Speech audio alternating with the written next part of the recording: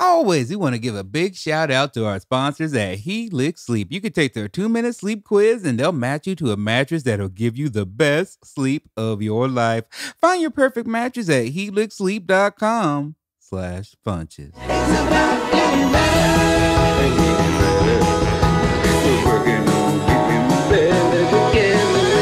Hi. Thank you for watching the podcast, listening to the podcast, and for sticking with me as we go through these changes. Been having a little bit of complications on my surgery that made me not feel up to doing some stuff, and moving's been slow, and then the baby showed up. So we just been busy. There are boxes everywhere. We're going to get back into doing some regular guests for you real soon, I promise, or I'll just quit. Who knows with me? But as long as you're getting some of it out of it, I will continue to try to do this podcast for sure. So I hope you're into it. This week is the Netflix is a Joke Festival. So if you are in the Los Angeles area, you can see me. Monday, which is today, probably too late to see this, but I'm doing the Table Reader Friday with Seth Rogen and some friends. I have my show on Cinco de Mayo at the Troubadour. So please come down there. It's me, Brian Posehn, Jackie Cation, and Blair Saki. Tickets are still available. Go to ronfunches.com. Please go grab those. And then I'll be doing the Amy Schumer and Friends and the Drew Lynch and Friends. The Amy Schumer and Friends is a taping that they're doing down at the Palladium, I believe. So you can get tickets for that as well. Other than that, we got Luke coming June 24th. We got the tour, the Back at It tour that starts at that same month as well. So if you are in Boston, if you are in DC, if you are in Seattle, if you are pretty much Kansas City, San Diego, everywhere, please just check it out. ronfunches.com. Go get some tickets right now to go see me on tour this summer. Other than that, let's get to the podcast. I hope you're feeling strong.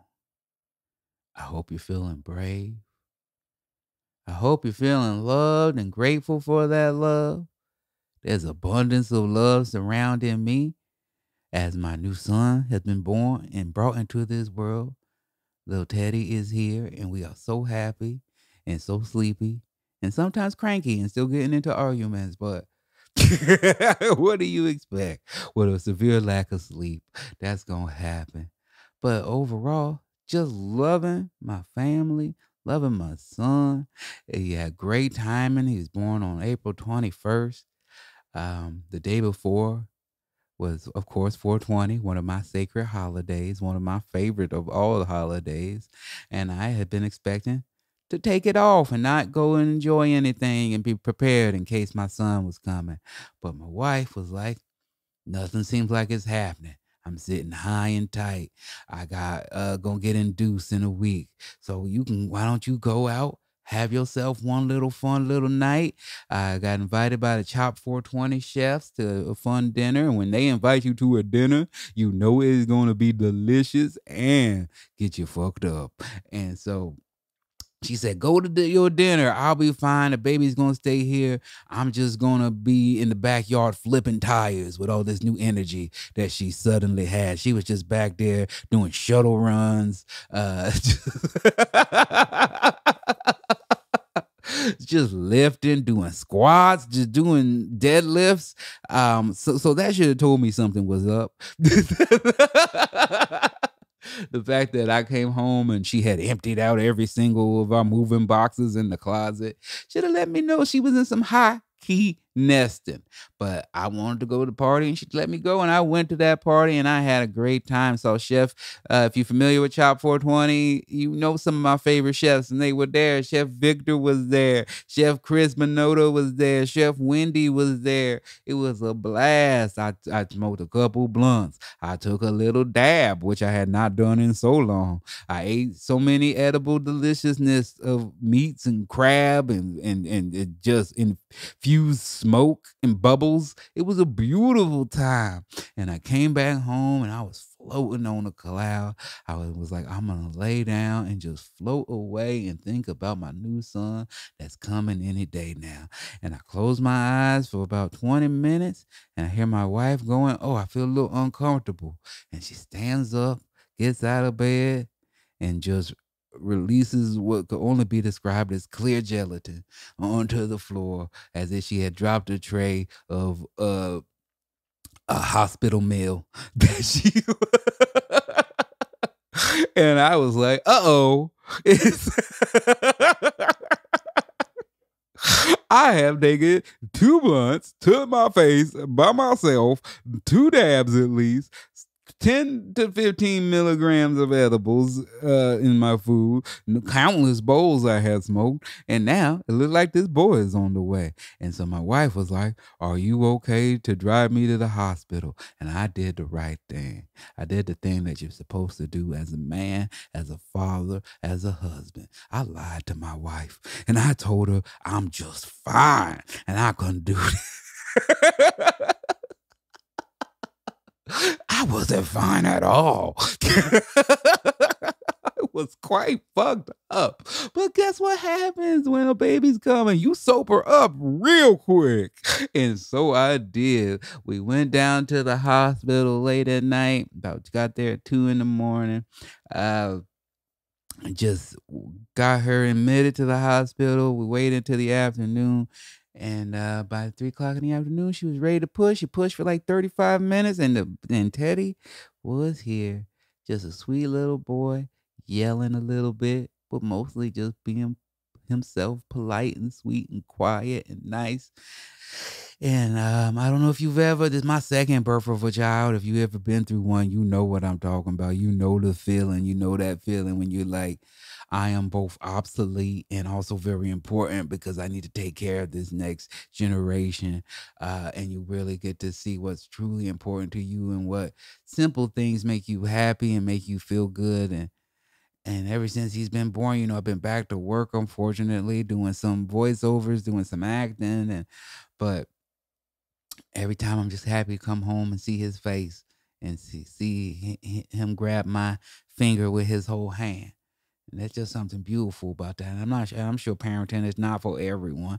But I think it is for me. I love being a dad. I love having somebody to care for. I even love somebody, getting on my case, which has been, she gonna listen to this either way. But trying for me to step up and do a little bit more. And I'm doing it. I wish I get a little bit more credit for the shit I am doing, but either way. I would understand that it is. I mean, man, being a mom is difficult. Being a dad, I got to change a diaper. I got to hold them every now and then. But then, he can't. I ain't got no milk for him, so he moves on from me eventually. But it's those moms. We got Mother's Day coming up soon, and it's just, man, you gotta. It's hard being a mom. It's hard being a good mom. Being a mom that wants to be a mom and wants to take care of their kid and always got to be worried about their kid. But at the same time, trying not to be overly consumed to where that's the entire part of your life and your entire identity, right? Like, you want to still be a full functioning human being that is a woman, maybe a aunt, a sister, who knows, a lover, a friend, a freak in the sheets. I'm just hoping. But I just, want to salute the moms out there. Salute to my wife, who I always knew she'd be a great mom because she was a great stepmom. But just within the first week, seeing how much she just truly cares about Teddy and how much she puts sacrifices for him. And it's just a beautiful thing to watch. Being a mom is a beautiful, I would say that we don't really celebrate it, but we celebrate it a lot. I think we do celebrate it a fair amount. But not enough. But still not enough. Because, speaking of moms, we had on the other side of the coin, we had a birth, we had a death. My grandmother passed away this about a week and a half ago, and I went to the funeral this last week, which was a unique experience for me because I don't really see my dad's side of the family that much. My dad and I have what if you were going to check it on Facebook, it would say it's complicated, for sure. So my dad and I don't often see each other and don't but my grandmother who lived in Carson, California, and I would see her every summer when we would visit from Chicago to come visit my dad. And she'd always, classic grandma, just keeping you in church Wednesday, Thursday, Friday, and Sunday. Too many days to me. But I guess also when you live in an area where there's a lot of streets issues, gang issues, the best thing you can do is try to keep your family in the church. And that's what she did generations. Kept her kids, her grandkids, everyone around her in the church, gave them some type of spirituality base, and they can take it from there. For me, I'm a little bit less organized about it. I'm not a big fan of going to church or anything like that, but I do consider myself very spiritual and very much spiritual, not religious is what I consider myself.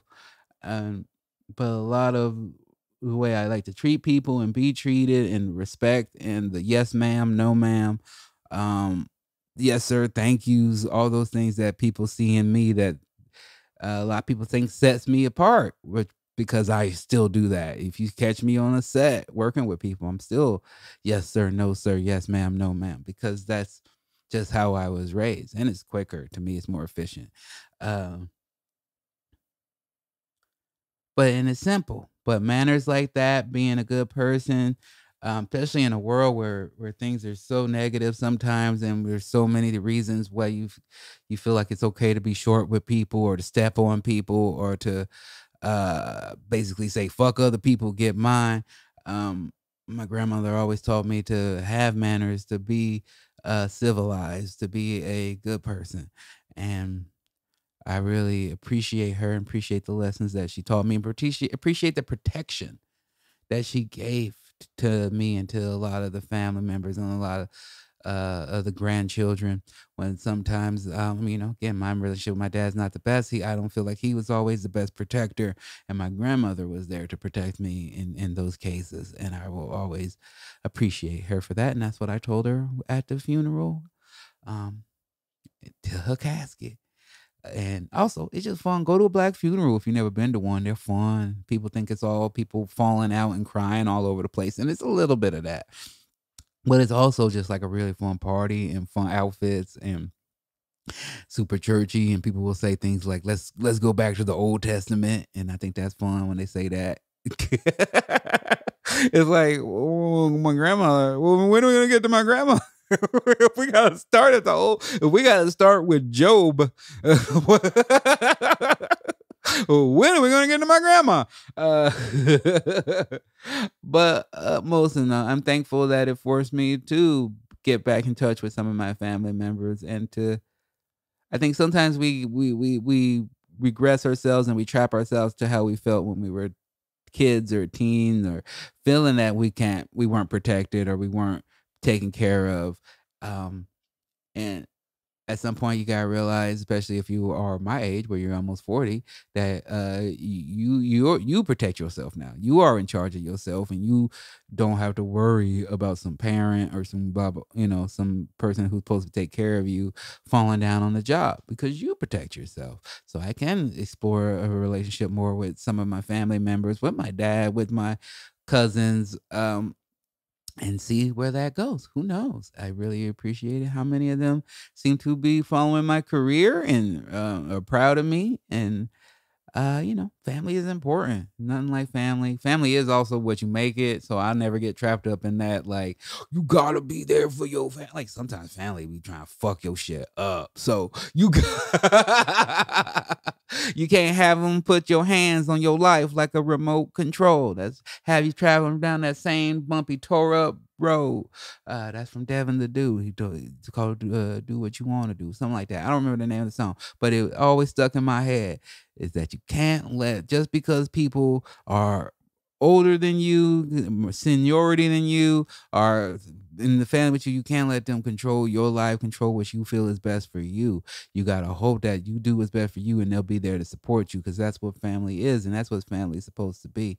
And I have that around me, whether they're my blood family or my artistic family or my wife, people who support me and want the best out of me and want me to be my best self.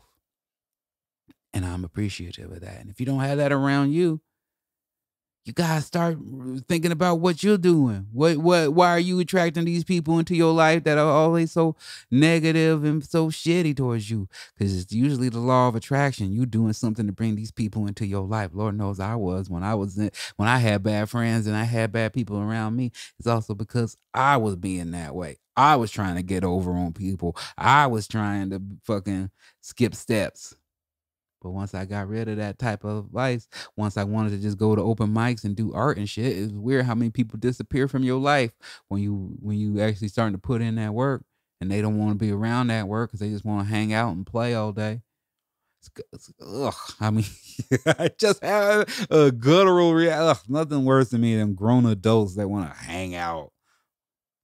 Go get a fucking job, bitch. What the fuck are you doing? You ain't got no family? You ain't got no fucking family? You ain't got no fucking kid to raise? You ain't got shit to do? You ain't got no hobbies, no crafts? You want to hang out with me? Ugh, it better be an event. We making money or we going to an event? If it's not either one of those, I don't want to hang out with you. I'm just not a hangout type of guy. I'm not nothing against people who love a good hang, people who love to socialize. If that's you, that's fine. I'm sure there's a lot of positivity that comes out of that. But for me, it just made me feel like I'm wasting my goddamn time. So I'd rather either be resting or working. That's my mode. I like to rest and I like to work. I like to be with my family and be with my friends, including this next gentleman, who's like a family member to me because of all the support he gave me from way before I even knew who he was, or he knew who I was. I knew who he was for sure, but he didn't know who I was. He was just a weird, smart, kind comedian who was doing the type of things that I enjoyed and I wasn't seeing in this world. And it inspired me to get into comedy, inspired me to write, inspired me to do stand-up. And then years later, I'm working with him, going on tours with him, And when my son was born, I was wearing a t-shirt and a sweater with his name on it, because that's how important he is to my family. Also, it was just a coincidence, but it makes a good podcast intro, huh? Today's best of Getting Better is one of my favorite episodes of all time. One of our few away game episodes. I think the only one, because we got two away game. Oh, yeah. Ooh, yeah. I gotta really care about you to actually leave my area to go to your area to do a podcast. And this person, that definitely counts. Mentor, friend, legend, kind person, and hilarious, intelligent man. Conan O'Brien. Enjoy it. This is nice. This is an oasis of calm. This is good. Yeah. Nice. Hey, Will, you ready? Yeah. Nice. Thanks, Will. Halston's here, too. Hey, Halston. I met Halston. Nice. Thank you for being here, Conan. I love spending time with you. I appreciate You're that. a very pleasant person to spend time with. Thank you. You know why? Because you are very comfortable with yourself. And you know what you like and you know what you don't like. And I don't mean that in like a narcissistic way. You're just very aware of, this is what I want to be doing. This is what I enjoy.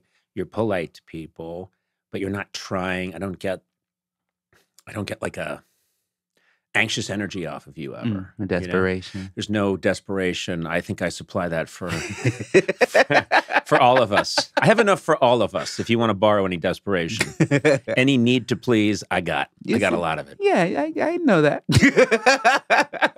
I I know that about you. Yeah, I know.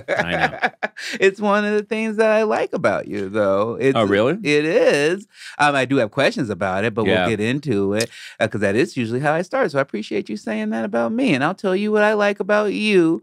Obviously, I love your comedy. I love your comedic mind. Thank you. Feel like you've shaped so many people and helped the people, and me included.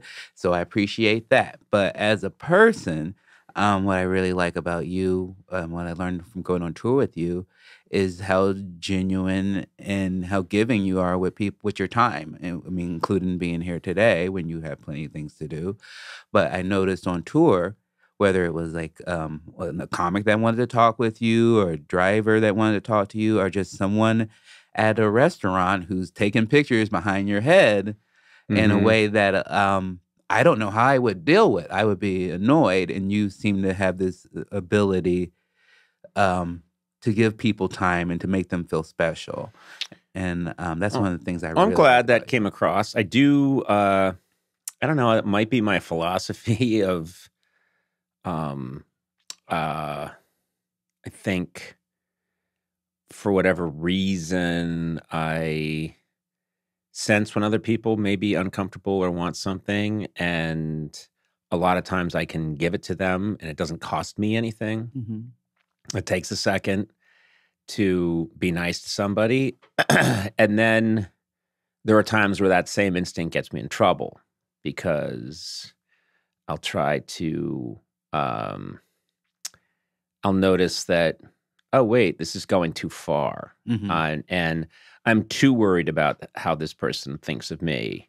And I'm too involved and invested now. And so that can cause trouble too. Like there's sometimes yes, I'm going to name drop, but the last time I talked to Tom Hanks, I think it was on my show, he's well known for just being such a nice person, and he really is a genuinely nice person. But he said the only time that he starts to get in a snit is when he feels like people are taking advantage of that. And so that can happen sometimes. And I think I've gotten better as I get older. I mean, we're so obsessed with youth, and I like getting older. I actually think my life is more enjoyable the older I get because I'm just better. It's like I figured out the warranty that comes with being a Conan. Like you come out of the box and you spend a bunch of years and you don't even have any idea why you're doing the things you're doing. And then over time, if you do some self-examination and work on yourself, it's like someone showed you get a look at, oh, these are the strengths of the Conan, 2.7. And here are the things you got to watch out for. It will do this too much. It will do that too much. Sometimes it airs too much this way, and you can rein it in. So I don't know. I think I'm a work in progress, but I do not. I'm very aware now. For the most part, I like giving people. It takes a second and makes them happy, and I want them to. I know what it felt like for me when I was younger and I met some of my idols, and when they were nice and they were the person that I thought they might be, it felt like a religious experience. It felt like, oh my God, the world does make sense.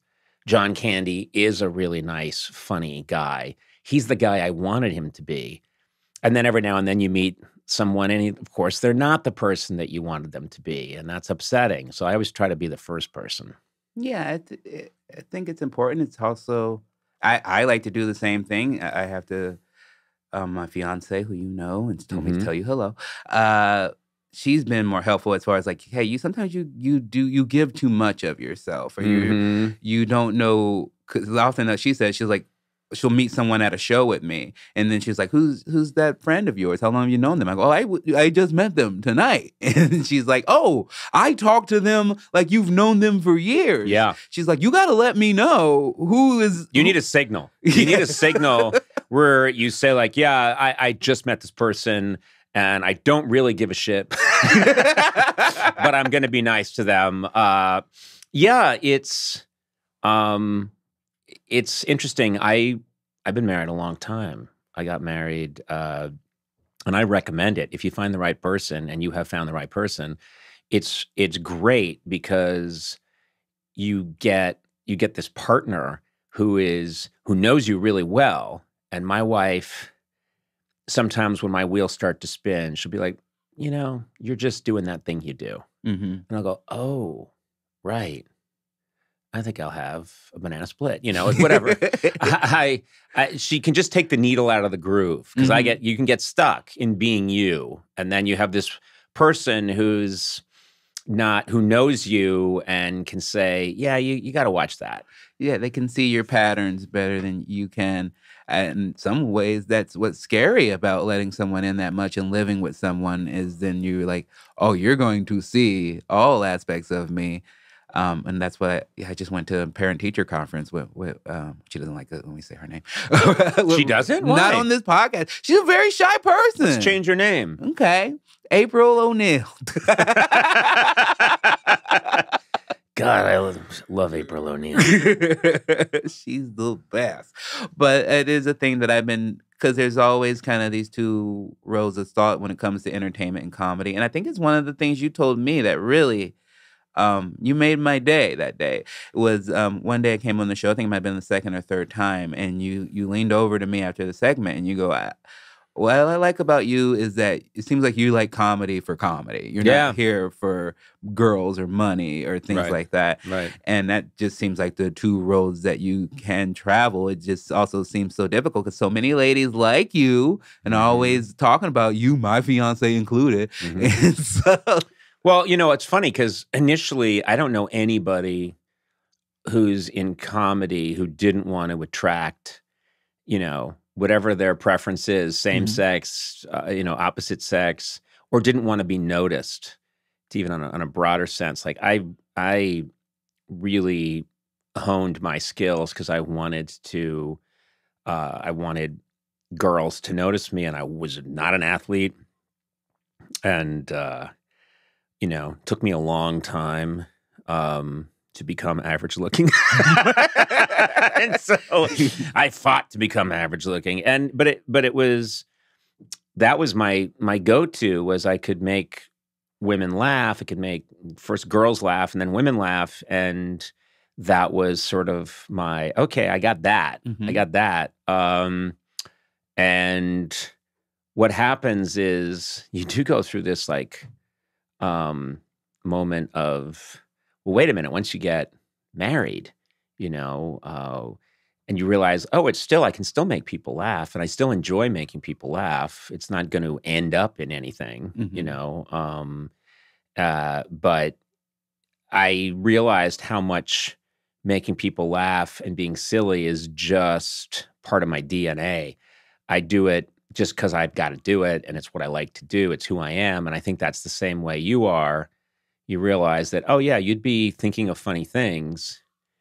It used to be, now if you want to be in comedy, you can figure out a way to be in comedy somehow. But it used to be hardly anybody got to be in comedy. If you go back to like the 1930s, there's like 1% of 1% of 1% of 1% of 1% of the country gets to be in comedy or less. And then everywhere else you go, there's like, he's a funny plumber. He's a really funny doctor. That guy's a really funny carpenter. People, today, if you're funny at all, I get the feeling sometimes people think, hey, wait a minute, you should have a YouTube channel. I think that's the way it was for a long time. And I might have come along. I have tons of really funny people in my family. And I think for the longest time, and I'm sure I have for generations, and for the longest time, people were like, that guy's really funny. Now get out there and plow that field. You stupid Irish hick. You know what I mean? Get out there and build that wall with your hands, you dumb Irish fuck. But by the way, you're really funny. Yeah, I mean, it doesn't matter if it's it is better to do it professionally, but there's just a big power.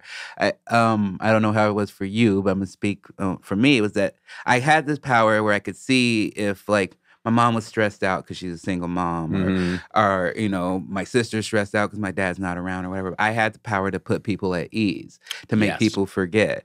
The earliest moment of me realizing that comedy was a power and something that I could use was my mom sending me to my room and me knowing that she was coming up to spank me, and then talking to my sister about how bad it was going to be and still making fun of her.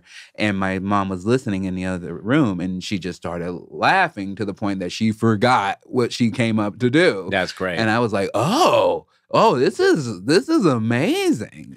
Well, that's the thing is, you know, you spend the first part of your life, and I completely relate to that, using comedy to get out of a jam.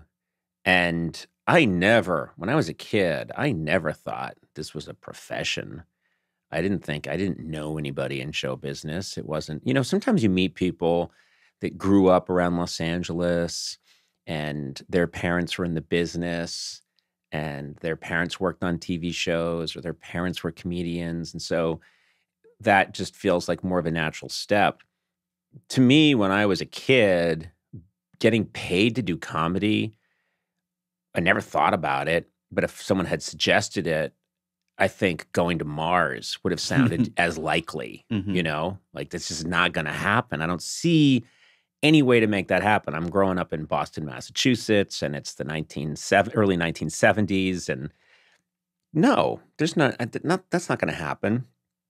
And so it was, the reasons that I was being funny was to make my brothers laugh and make my parents laugh and ease tension. Like it's a great way. It's a very great natural superpower to just be able to go into a tense situation and say something and people relax. And then people value you because you put people at ease and you know what to say in a tense situation. And so that's where it all begins. It really begins there. It begins with you just trying to, getting your mom to laugh and not getting spanked, or me talking my way out of a beating somehow at school or whatever, or just making my brothers laugh, or being the new kid in a new school, in a big school when I went to fourth grade and really being miserable, and then having people say, hey, that guy's kind of funny, and realizing, okay, this is what I got. I got to hone this. I got to keep working on this because I am not going to get, I'm not going to the NFL. That's not going to, they're not looking for anybody like me. So this is my way to get along. And then what happens later on is you realize, oh, there's actually some jobs where they're looking for people like this. Could I be one of those people? And it took me so long to get my confidence. It just took forever. And still, if I'm asked to do something, hey, can you go and do this event? Can you go to this? They want you to go to this event and they want you to be funny. I think, oh my God, I got to be funny. What if I'm not funny? And I go through the whole thing again. Now, people that don't know me would say, oh, but you've been in this business for 30 some odd years and you're a known name. So it'd be the easiest thing in the world for you to go up there and do it. No, it's not. You got to think about it. You gotta figure it out and go through some of the pain again. I think that's when people, because the weirdest question I think people give stand-ups usually is like, oh, do you still get nervous? Do you still get worried? And it's just like, of course I don't get the same level of nervousness or I'm going to vomit like when I was a year in. But when you care, when you want to do well, I think there's always this like, oh, I don't know. I don't know how it'll go this time. Well, see, that's the thing. This is why I always envy musicians, because I've been in situations like at a benefit where I have to go up there and be funny. And then I look over and Sting or Bruce Springsteen or whoever the musician is at the event, he's going to go up there and he's going to do 3 songs that people love to hear, and he knows how to play them. And he's played them 1,000,000 times. And he's going to get up there and go, Roxanne, you don't have to put on the red light. And people are going to go, oh my God. And if he misses a note, no one's going to notice. Afterwards, people are just going to be like, man, Sting was great. But comedians get judged every time it's a fresh sheet of paper. And that's how it feels. Like they're not, and it's the one, when you do a lot of these events, or if you do a gig, that a lot of comedy, the success is, wait a minute, what's the crowd like? What's the venue like? If it's really big and the audience and it's really wide, there's certain theaters that are really wide and big. There's certain theaters where people can go get alcohol throughout the show. Mm-hmm.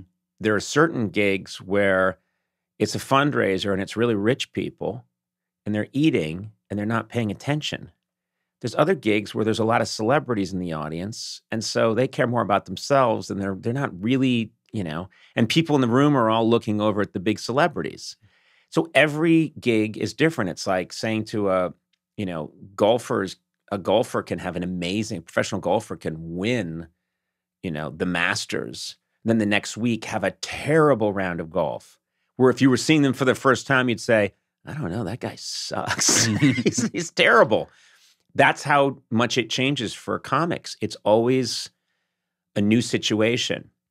And I always think for musicians, it's a little more forgiving. That's how it always seems to me. Like, man, if I had a guitar and I had 10 hit songs, I might do that rather than go out there. Because you have the guitar. Yeah, I have the guitar. I just don't have the hit songs or any of the abilities that need to go along with it. But I would, I get nervous if I go to an event if I go to just an event that's not televised. If I go to a party and someone got engaged, and they say, might be nice if you got up and said a few words. Mm-hmm. I get in my head and go, oh. And there might be 50 people in the room. And it doesn't matter, but it matters. Yeah.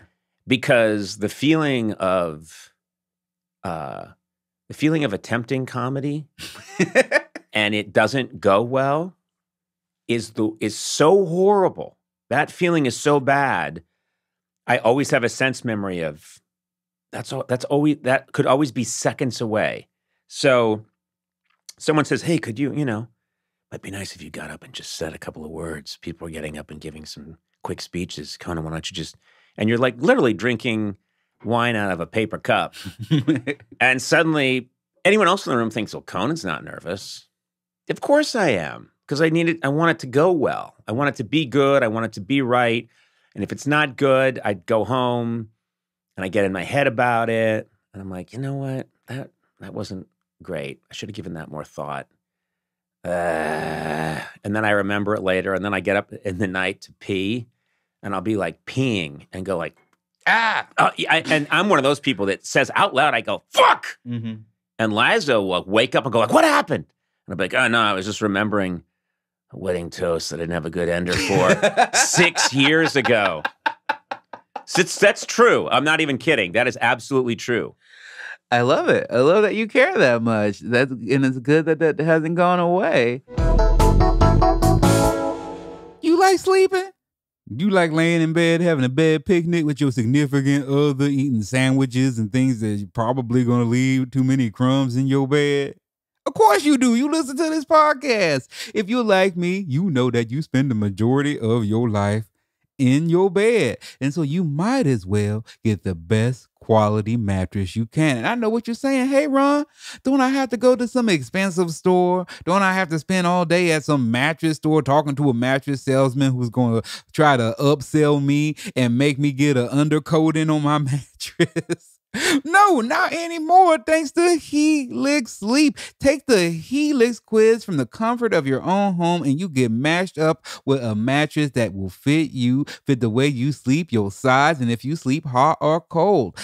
Me, I like a little bit of a softer mattress, but that is still a little bit firm. Also, I like it to be colder because I'm a hot boy, and plus I needed that plus size mattress. And Helix Sleep, I filled out their quiz and they matched me with a mattress that was perfect for me, shipped directly to my house, popped open like a giant steak puff marshmallow. Helix is awesome, but you don't have to take my word for it. You can see that they were voted the #1 best overall mattress pick of 2020 by GQ and Wire magazine.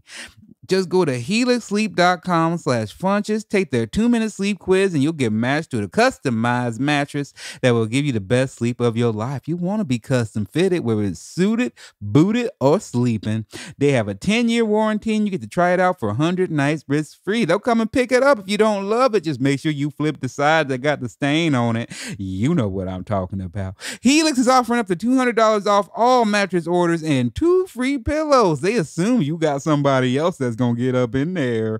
helixsleep.com/funches. Go to helixsleep.com/funches for up to $200 off all mattresses and 2 free pillows. One thing you mentioned earlier about your enjoyment of getting older, and that's something I agree with, just mostly because I never fell for that. Like, oh, be fun and have all this great time in your 20s. I was like, I'm just trying to survive. Yeah. I'm just trying to get through this, because I knew from being a fan of comedy and all the people who I enjoyed, it was like, oh, it seemed like everybody's starving in their 20s, and then if I just make it through and get to my 30s, something will happen. And luckily it has. And I just but what I want to talk about with you is just how dramatically different a position you've been in, from constantly like fighting to keep your show going and kind of being like this rebel of late night comedy, to now you're the elder statesman of late night comedy. And so I just kind of want to see, what do you see your role as now? Because I think part of that was like your tour and taking all these people where you're introducing these new comics out. And I was like, I've never seen anyone else do that in late night. Well, it is weird because it flips overnight. So you spend years I spent years feeling like the new guy who had to prove himself. And that just felt like years, and literally years and years and years of, I got to prove myself. And then finally, one night, they're like, you're the old man. You're like, wait a minute. Yesterday, I went from being a punk who needed to prove himself to, that's how it felt to me overnight. But so it is drastically different. That's one of the other things I like about getting older is when I drive around, I got my start, a lot of people don't know this, but I got my start out in Los Angeles and working on these different shows out in Los Angeles when I was 22. And driving around in a really crappy car and living in a $380 a month apartment. And what I remember is just the desperation of, am I going to make it? Am I going to make it? Am I going to make it? And that was with me all the time. And so when I drive, like last night, I met some friends in Hollywood, sort of near the La Brea tar pits for a bite to eat. And that's where I used to live. And even driving around there, I'm like, oh man, that guy, I have affection for that guy. But I was this 22-year-old, super skinny guy, didn't know how to dress, had a crappy car, didn't know how to ask someone out. And so worried. And now it's all these years later, but I still drive around those neighborhoods and I get a pang of that old feeling of like, man, I remember when I lived on Cochrane, which is this street, and I lived in this really funky apartment, and I furnished it by getting furniture. People in LA just put their furniture out on the street. And so I walked around and picked up furniture, and that's how I furnished my apartment, and then was shocked if a woman ever came over that she just, it looked like a segment from Hoarders, it just was this crappy. And I was like, wait, they don't love this place. But you have all those years of that. And then suddenly now, at my age now, which is 56, I'm like, yeah, there's no longer, I suddenly became, the old professor that's at the college. So what do you do now? And I get a visceral excitement being around funny people, and I really like being around young funny people. And it's almost like a vampire kind of thing, but like I get energy from young funny people, and I feel like I'm very kid-like in a lot of ways. So I still enjoy being around obviously the great comedians and the great people that are much older than me or my age, but um, I get excited about being around young, funny people who have these ways of thinking that like spark my brain. It's Mhm. really fun. And I always think it'd be really nice if whatever ends up happening with me and my career, whenever, it peters out, I like the idea of I've got all these friends that are now hitting their prime and they owe me.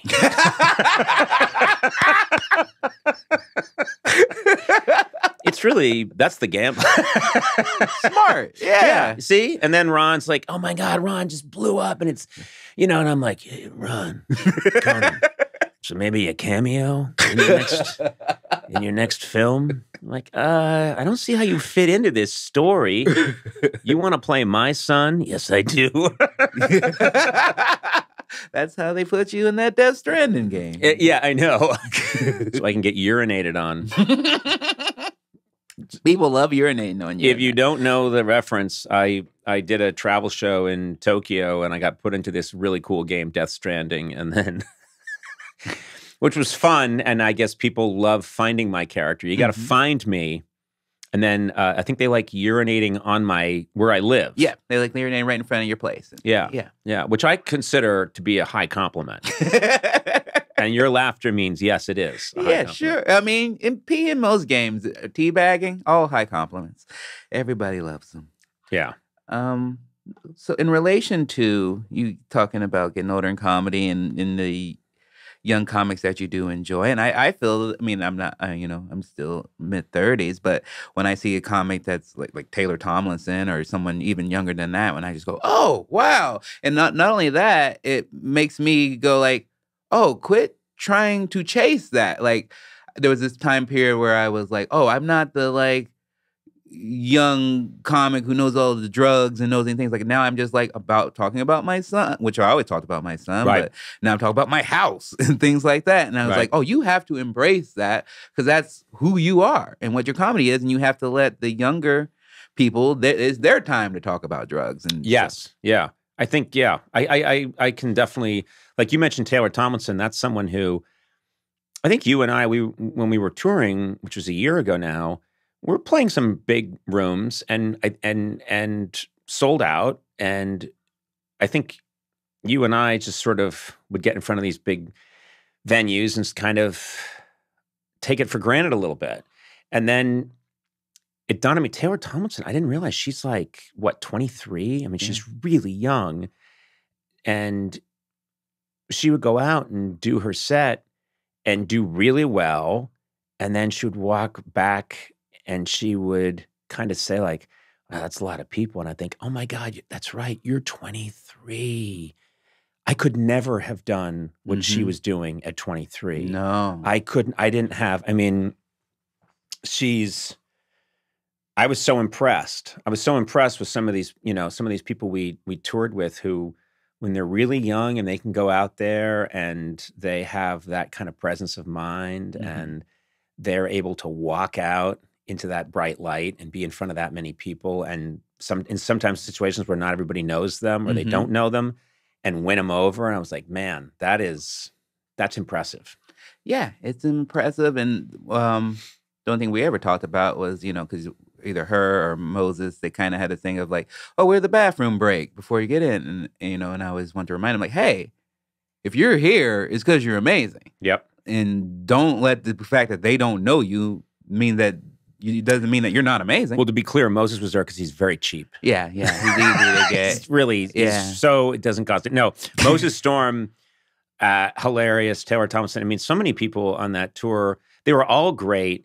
But yes, I think they did what probably I would do in their situation, which is make a self-deprecating jokes a little bit. And you'd want to say, you don't have to do that. Like, you can go out there and sometimes you need to tell the crowd what's up, what's what. Sometimes you need to go out and tell them, now I'm in charge and this is what we're doing. And that's one of the biggest things I learned early on in my career. I was always asking kind of for permission to be there.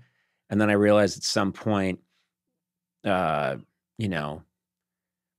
so many other people, so many performers, and not even just comedians, but like Cher, I don't think in her life ever asked permission to entertain people. You walk up there and you just you walk up there and you go out there and you say, yes, now this is what we're doing now. I'm the confident substitute teacher who's taking control. I think people just respond to that control. That's one of the biggest shifts in my career, and that came from working with Chris D'Elia and just seeing how utterly confident he was and about like sometimes the silliest, dumbest joke, and I'd just be like, "Oh, like," but he is in love with it, and they're responding to that. And I realized that I was treating comedy as if like it was this roller coaster ride where I jumped in with the crowd and we're all holding on together. And I realized that I had a lot more power and a lot more fun when I realized I control this ride. Yes. I'm sending you on this ride. I know how it works. I know everything about it. I know it's good. And either you get on board or you don't. But, either way, the ride's happening. Well, see, that's something that I noticed. You would go out with these premises that no one else is going to talk about. Do you know what I mean? And you would, your conviction in what you were talking about, your conviction in the material that you were doing and how this was really what you were going to talk about, and this is where we're going, and would totally like the room. You just had the room every time because this is what you decided. This is what I'm doing. I'm going out here and, I'm going to talk about how I want to get my mom to hook up with LeBron James. Yeah. And I got to make that happen. It sounds more like it's likely to happen when you say it. I like it. Yeah. Yeah. I mean, listen, it starts on a podcast and then it goes to God and then God makes it happen.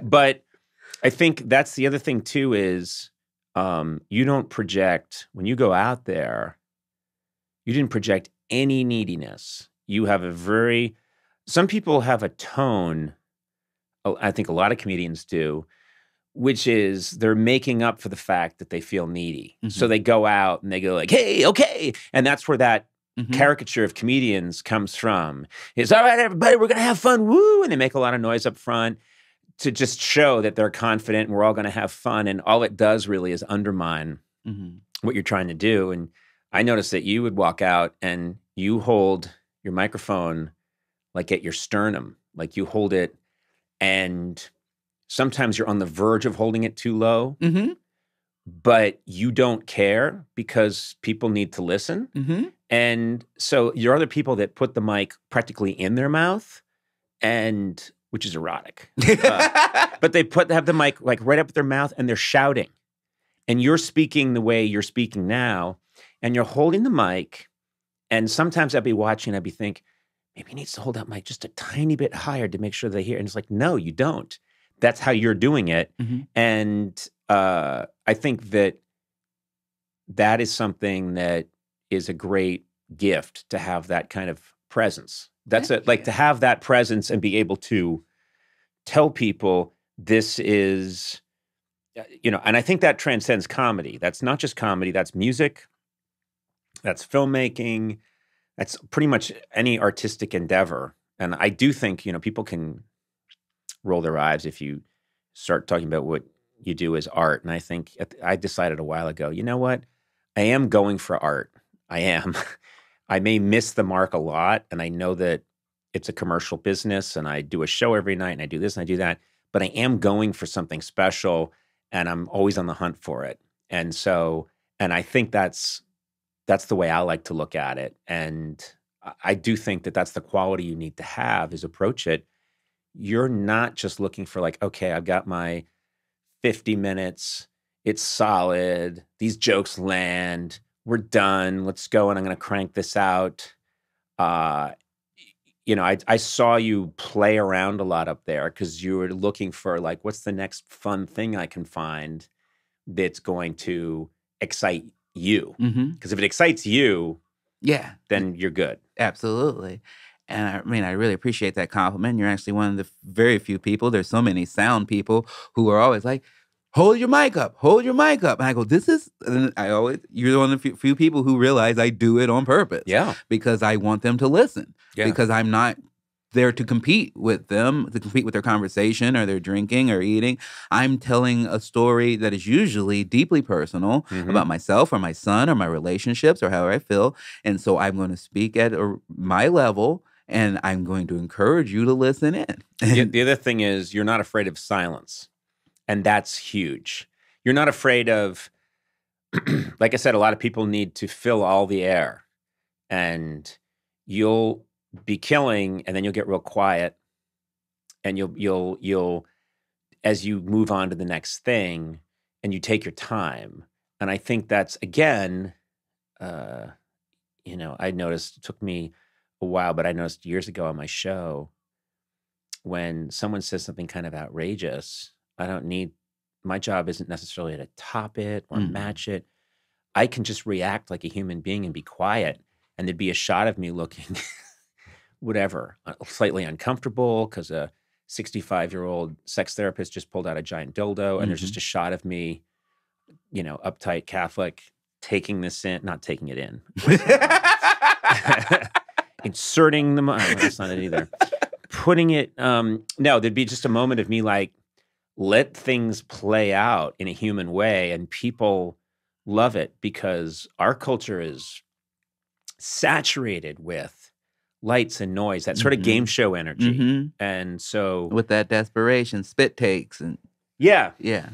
And so I think that's what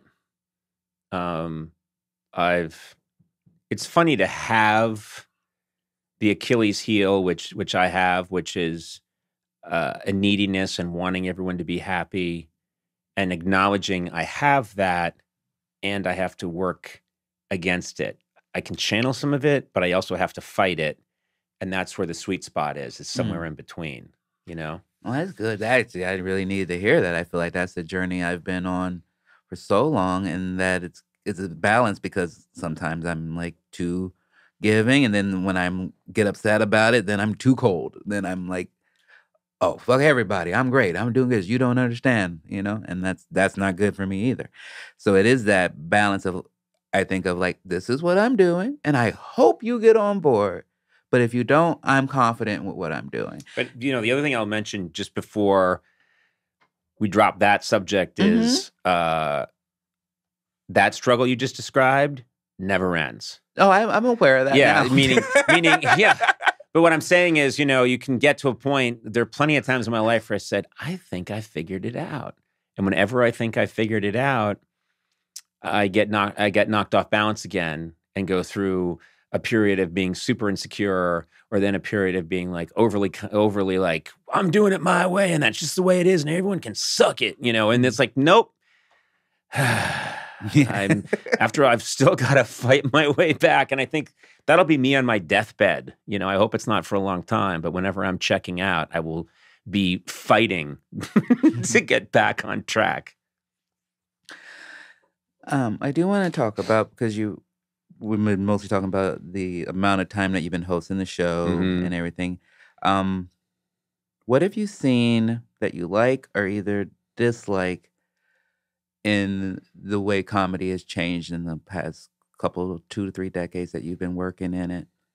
I say this just because my assumption about the tour, even though I know you're doing the tour before, was that it seemed like, to me at least, late night has really changed to be more just celebrity driven and less comedy driven. And to me, it was a way of you showcasing, like, here's the stuff I like. Here's what I'm about. Because I don't like that, but that's just me putting words in your mouth. Yeah. Well, everyone has their, it's changed radically from, and I think this happens to everybody. It's like, if you talk to a huge movie star in 1932 and then talk to him again in 1952, he would say, I don't like the way it's all changed. It's just everybody. This or like happened. when James Brown did a disco record. Best disco record ever. But I would say to be positive, On the positive side, what I like better about today in comedy is that it's more democratic because of the internet. So, you know, I mean, famously, television, when it was controlled by 3 networks and then 4, was so locked in its way of obviously white men, and this is what's acceptable comedy.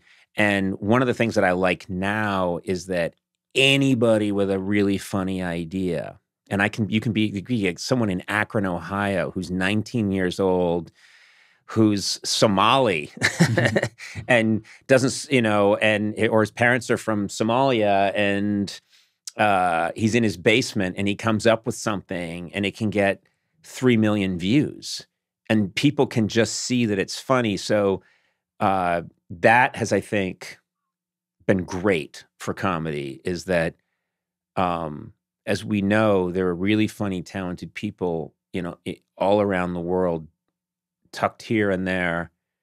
And suddenly, for the first time in like the history of human civilization, there's this device that allows someone who's got talent, who's absolutely nowhere, to cut across all lines. So that's good. Mm-hmm. Obviously, with the internet, you get the good and then you get a ton of shit. And there's a lot of just bullshit on the internet. And I think late night shows have changed. They've become, it used to be there was daytime and there was late night. Mm-hmm. And daytime was more of good time. It's cheerleading, kind of like good time. And then late night is comedy. It's more comedy centric. And I think the two worlds have kind of merged now. And I think, and like I say, I don't like to put a value on it. I don't want to say it's bad or it's good. It just is what it is. It's like complaining about the weather. The weather's the weather. That's what people like now, or that's what it has morphed into. And so, for example, I don't play games on my show because that's not why I got into the business. I'm very specific about why I got into this business and what I like to do. And so I'm happy that I still get to do it. And I'm also really grateful that I'm not in a situation where anyone's coming to me and saying, you have to play a game. Mm-hmm. This celebrity's coming on and you have to play a game with them, and your Pictionary or whatever, because this isn't a knock against people that do it. It's just simply something I could never do. It's just not me. So I'm really grateful that I'm not in a position where, or I'm in a position in my life now where if suddenly Turner came to me and said, you have to play a game, I'd say, well, look, this has been great. I had a really good time and I'm going to go home now. But I wouldn't be bitter about it or anything. I would really feel like I got to do exactly what I wanted to do for, if you start from, 26, 27 years, I got to do exactly the kind of stuff I wanted to do. So, I'd say that's the biggest difference I've seen, is that the landscape has changed a lot, but it doesn't bother me as long as I get to somewhere do what I like to do. It doesn't impact me. Yeah. So you're just still doing your thing. I'll do my thing. And I don't know, it feels like I never wanted to, I don't want to be that old guy that's saying, games? Why, that's not comedy. Comedy is what I do. Because that's just, no one wants to hang around with that guy. Yeah, but in turn, you don't want to just follow a trend and do something because that's what people... Yeah, no, don't. I mean, that's the thing, is I think it's, we live in this really judgmental, the internet has made it possible for us to see just how fucking judgmental humans are. And all we do is say things either rule or they suck. Or meh. Yeah, meh. And so literally you can put Michelangelo's, Sistine Chapel ceiling, a giant picture of it up on the internet, and you'll get a lot of meh, or that looks gay, like just whatever. And okay, that's great. That's the dark side of the internet. And I think, as long as you get to do what you want to do, I intentionally don't go looking for any comment about me. I don't want to know what other people think of me. When I walk around, plenty of people say really nice things to me and they seem sincere, and I'm happy about that, but not interested in sort of polling America to find out, how do you feel about the sketch I did last night? And what do you think about me? Because I don't think anything good is going to come of that. No, I've always felt I've gotten into that trap before, but I always reminds me of like, oh, this is like keeping you in a middle school type of mindset of when you were afraid to like have your own individual opinion of what is funny. So you'd always like look to your friend and look over there and like, oh, if they're laughing, if the teacher's laughing, then it's okay. And I don't like to ask approval of like, what do you think is funny? Is it funny or is it not? So and also I got in a bunch of Twitter fights. So my fiance made me get off Twitter. Oh, is that true? Yeah. Yeah. See, I'm on Twitter in a very limited way, which is a joke a day, but it's not a conversation. Here's a funny thought I have today. You can love it or you can hate it, but someone could throw down with me on Twitter and I wouldn't even know it because I'm not looking for that. I don't want to know. I don't want to get into a fight with anybody. I just, I have a very old school approach to social media, which is I'll use this in the ways that I'll use it in kind of an old school way, which is I made some stuff and I'm putting it out on social media. And if you like it, great. And if you don't, it'll just go away because social media is, you know what I mean? It's a rapidly moving river, and this is one drop of water. So, but I don't want to get involved in it. I don't want to put my self-esteem in that black hole, you know? Yeah, no, I used to, because it was helpful, because it was, that's how more people could talk to me, or I could interact with people who I wanted to interact with. And then it got to the point where it's like, oh, I can just text people. I can just go on stage. I can do my podcast. Because when it's just these, Twitter fights or people not understanding what I'm doing in a small amount of characters, it's like, yeah, so much of what I do is tone and inflection. And a lot of that gets lost. So many times someone has texted me and I thought, wait, do we have a problem? And then I find out later, I reread it and I realize, no, that's just, look at their sentence again. It's why people, so many, I think when people are dating, I mean, I can't imagine dating in this world now where people are, in a new relationship and texting each other, how easily that could get fucked up. Oh, yeah. Well, it's all of that because then it's also the Instagram. And then people being like, are they looking at my Instagram story? Did they respond to my story? Did they put a heart on this? Oh, what do they do? Oh, they looking at somebody else's story? It's too much. Yeah. I feel like I have this theory that, humans have to evolve and it takes us a long time to evolve. And sometimes something shows up in the culture that we're not ready for. I don't think we're ready for the internet. The internet overnight completely changed the way we communicate as human beings. And we've been gradually evolving for 250,000 years. And now suddenly, over a 2-year period or an 8-year period, we're supposed to suddenly be able to handle the fact that we know what everybody thinks about what we ate for lunch. Like, no, of course we can't handle that. We can't handle, and I'm at rehearsal sometimes and I'll look down and I'll see my head writer, my producer, my line producer, and a couple of the writers all just looking down at their phones while we're running the comedy. And I'll say, what are y'all doing? And they'll look up and go, huh? Oh, no, I'm here. I'm like, you're not here if you're also there. And yeah, they'll say, I'm looking at something else that's show related, but sometimes they're just checking the feed to see what's going on with the impeachment or they're looking at porn, which I encourage because it, I thought it was required. Yeah, it used to be an hour at least a day if you wanted to work with my show. You've got to prove at the end of the day that you've been on Pornhub for an hour. But no, that's, I just don't think we're ready for it. I think it was handing us this tool that we'll evolve to figure out. But right now it's the Wild West. That's an interesting way to think about it. I never thought about it like that. That's what I do. I say things and I blow people's minds. I want to ask you a couple questions that we ask everyone on this show before we gotta let you go. Okay. What are some of your goals right now? Personal, professional, whatever you're willing to share with us. What are you working on? I am working on a bunch of things, like from the mundane to the more, regal. But like on the mundane level, I'm really just trying to like take care of myself physically. Like I'm trying to eat right.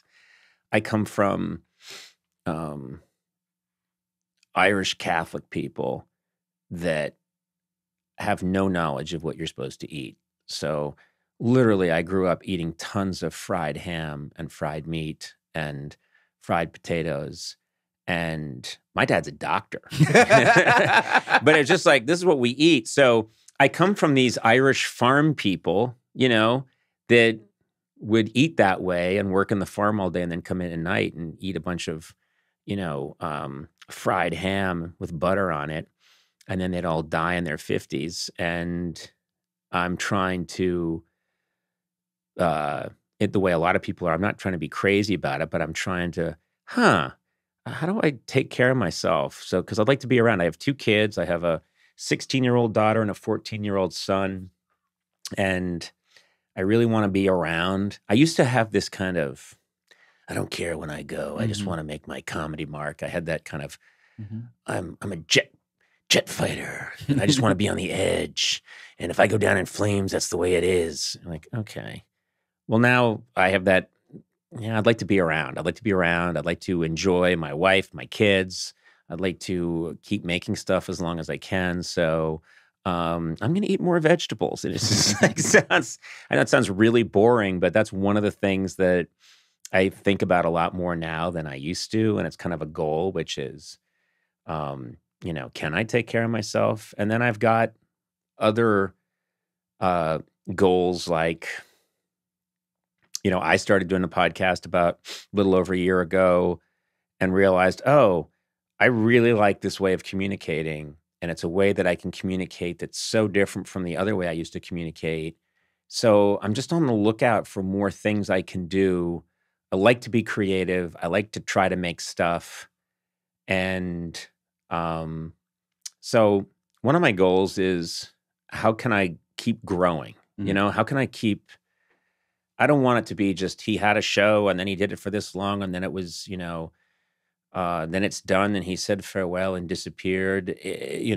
I might find out in a year that I really like making clay pots. And I make really funny clay pots that make people laugh. And there's something funny about them. And then that'll be my thing. I don't think I have a huge ego about what it is. I just want to keep finding things that I can do that make me laugh and allow me to hang out with other people that are funny. Like this technology right now, this, not that it's a technology, but this format didn't exist. It wasn't this popular and it didn't exist, 10, 15 years ago. People weren't talking about podcasts. Now it's grown, and think about it. This is just a really nice conversation where I feel like if this wasn't even being recorded, if you told me at the end, well, we didn't get any of that, I wouldn't be mad. I'd say, I really liked talking to Ron. I love Ron. We had a really good conversation. That was not a waste of time. We had a good connection. So this didn't used to exist in this quite like this. So I think this is amazing. And I think maybe more things are going to come along. Maybe there's going to be some other thing that comes along in 5 years that lets people like us play with our minds, and mess around and try and make each other laugh. But we do it, and then it's a pill that people eat. And we get to charge for it because we have to monetize it. You got to make some ad revenue off of it. I love that. I love both of those things. I just really like that overall, you're just saying that you just want to continue to create. And what that shows me is, like you said before, where you're like, oh, I just like you because you like comedy because of comedy. It's like that spark to create is always there. That's of wanting to do something, of of doing a bit, even if there's no one to watch that bit. Like, Yeah. some of my favorite bits are just me talking to myself. Oh my God, I do bits in the mirror. I think my best stuff has been in the writer's room. Like, I go into the writer's room and I get on a tangent and I do something and people are like crying, they're laughing because I get on this really weird thing that can't be repeated. It doesn't make sense when you try and talk about it later on. But in that moment, it just was really, really funny. And I live for that. And so, I don't know, I think we're really lucky to live at this time in history when they keep coming up with ways for people like us to screw around, essentially. I mean, we work hard, but let our minds run free, and then somehow there's a way that other people can hear it, and has some value to people, which is kind of cool. It's beautiful. I love it. I love the health thing as well, because that was one of the things I loved about traveling with you.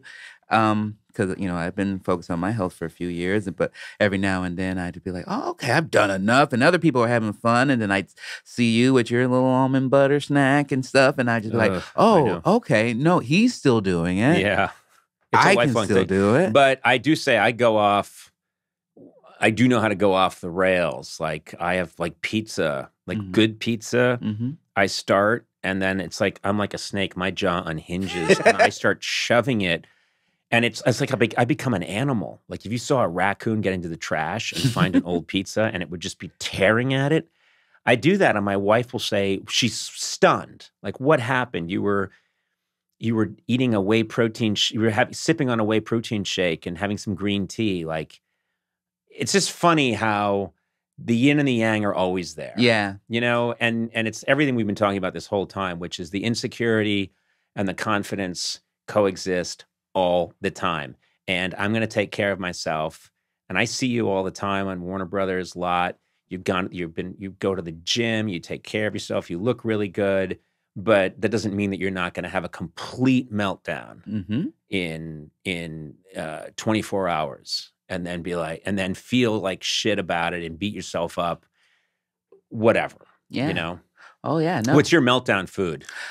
Usually cereal or a Philly cheesesteak. I love what kind of cereal? I mean, usually it's whatever my son has in the pantry, because they won't let me order cereals. If I could have my own cereal, it'd be Cinnamon Toast Crunch. Okay, that stuff is good. But I have to say, I have a huge weakness for old school sugar cereals, Fruity Pebbles, Fruit Loops, Lucky Charms, Captain Crunch with Crunch Berries. I mean, stuff that is, if a scientist had to make something that would give you diabetes as quickly as possible, it would be those foods. Yes. But I still love those foods. Yeah, I think I have a Midwest love of trashy foods. I mean, I'd like just White Castle's frozen hamburgers. I don't need them from the restaurant. I'll take them frozen. And you eat them frozen. I eat them frozen. They last longer that way. You just gnaw on them through the night. It's like chewing tobacco. You just keep it in your mouth like a lozenge. You got there you've got a big gray lozenge in your mouth. What is that? Frozen White Castle. The last thing I want to ask you is same thing we ask for everyone that comes on my podcast. It's just for a small piece of advice. Maybe just something you've been chewing on, thinking about, wondering lately that you think could help our Gettin Better community get better. That's interesting. Something that would, piece of advice. I would say one of the things that I keep coming back to over and over and over again is that we all get in despair and we all get anxious and we all get thinking that, I'm screwed right now, or I'm in a lot of trouble. And the piece of advice I would give to people, and I think this is true, and I've found this to be true, a lot of people think we've got to take this drastic action to change it. And that's not always the case. I have sometimes found that in my life, if you can just hang on, things get better. The conditions shift. Do you know what I mean? So if you can, if it's starting to feel like it's overwhelming, like I'll say this to my son at night if he's getting really anxious about, I've got all this stuff to do in school, and then I got to do this, and I got to go to that meet, and it's too much. I'll say, you know what, if it's 9:30 at night, go to sleep. Just shut it all down, go to sleep, boot the computer. It's not that your problems will be different tomorrow, but they're just going to seem not as bad. Mm-hmm. And so I sometimes just tell people, there's a lot to be said for just hanging in there, even if you don't have the solution. Just tell yourself this is going to work out, even if you don't have the solution in your brain. And I do that sometimes. I say, I don't see a way out of this right now, but I'm just going to table it. And it sounds simplistic and like, well, wait a minute, Conan, are you saying don't try? I'm like, I'm saying sometimes, yeah, don't try to fix it. Just let events take their course, and you will see that things will seem a little better. They'll get a little better, you know? Yeah, I think that's great advice. And the fact that sometimes we think that everything has to be such a fight, and we have to be so active or conquering of every single situation. I guess really what I'm saying is I think people put a lot of pressure on themselves. I must take action now and fix this. And sometimes I think there are situations where it's so big and it's so overwhelming, or our brains can only handle so much. There are times I go, I don't know. I don't know what the answer is. I honestly don't know what the answer is. I'm going to go watch an old episode of Breaking Bad. and then I'm going to have a glass of wine, and I'm going to go, read some of a book, or I'm going to go play with my dogs, and somehow it's going to work out. And it's just a very simple way of saying, I'm going to table that for now. I am not going to take action. And the answer will become clear. Yeah. Sometimes you don't necessarily have to figure out. You just have to outlast it. Yes. Yeah. And I think a lot of people, that's why my motto sometimes is just hang in there, meaning just stay your ground. You don't have to move your game pieces. You don't have to do anything. Just stay where you are. And you'll start to see conditions around you change a little bit. Even though it seems unimaginable right now, things are going to make a little more sense. Something's going to happen. It's like you're frozen in ice. You took your ship up to the Arctic and you got frozen. The water froze around you and your ship's trapped in ice. Sometimes if you just stay there, the ice breaks apart. And you think, I've got to come up with the solution. Well, sometimes you catch a break. I think that happens a lot. If we stay patient. You just be a cat hanging on a wire. You just hang in there. Oh my God. Did you just invoke that poster? I think you invoked the poster. It was your advice. I didn't say. You said did he not say just hang there, oh my God, baby? So my advice was just hang in there. I think I had this, it's so funny. I think I'm still working on this theory, and I think it's more, it's more eloquent than that, but I accidentally did say, just hang in there, baby. And you know what? I think I'm going to double down and say that is my advice.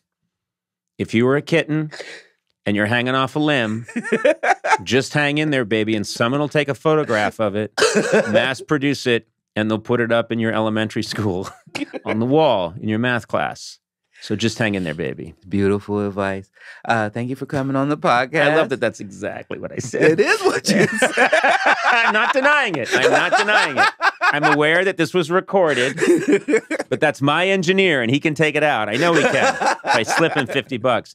Hey, thanks for having me on. Thank you. I love hanging with you. Oh, I love Lovely. Again, you've done so much for me in my career, just taking me out on the road, putting me on your show, just from the beginning, from when I was just a young kid in Chicago and I didn't think that I had much to relate to, and watching your show, and it sparked my mind. It was like, this is the type of thing I want to do. That's the nicest thing I can hear. That's the nicest thing I'm going to hear today or probably this month. Like, that's the nicest thing, because all I ever wanted to do was get my thing out there, and the thought that really talented young people like you got something, or it inspired you in any way, that's all I need. I mean, I like the money. And I want more of it, but that's really all I need.